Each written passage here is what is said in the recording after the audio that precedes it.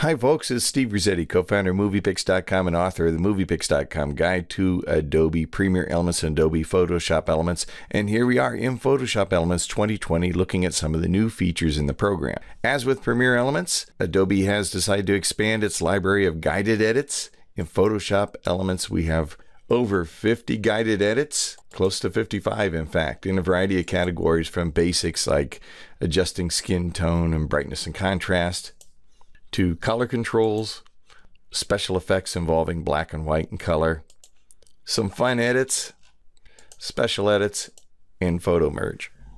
Let's walk through one of the guided edits and see how it works.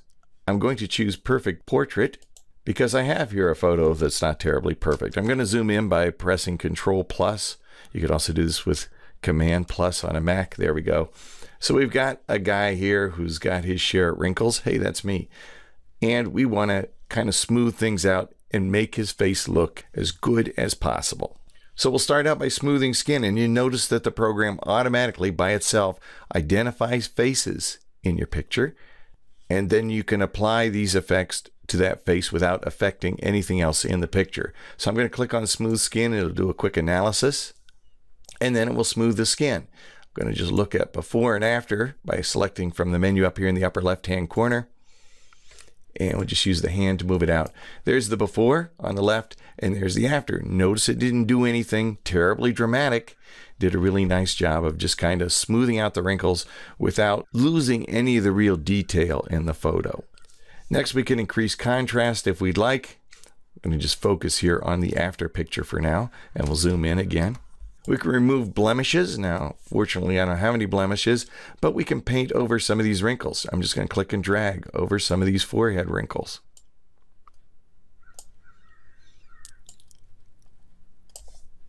And it softens them also. I have tried painting over areas here like under the eyes, but sometimes when you've got a small area and you try to apply the blemish remover, it kind of picks up image data from around your selection, and that can give you unwanted results. So we'll leave it as is there. Whiten teeth, click on that option. To apply the whiten teeth, all you need to do is identify the teeth, and I'm just going to drag over them like this to select them. You notice you always get more than you bargain for here. Hold down the Alt key or the Option key, and you can unselect or deselect areas, and only the area within that selection there will be whitened. Very nice. Select brighten eyes. Now in this case, I got very bright eyes. Very nice. But we can just click on each of those and add just a little bit of subtle brightness to the eyes. And we can also darken the eyebrows by selecting that option here on the right. And we can make this brush larger and smaller just by using bracket in and bracket out on our keyboard. So I just want to paint over those eyebrows, make them a little darker.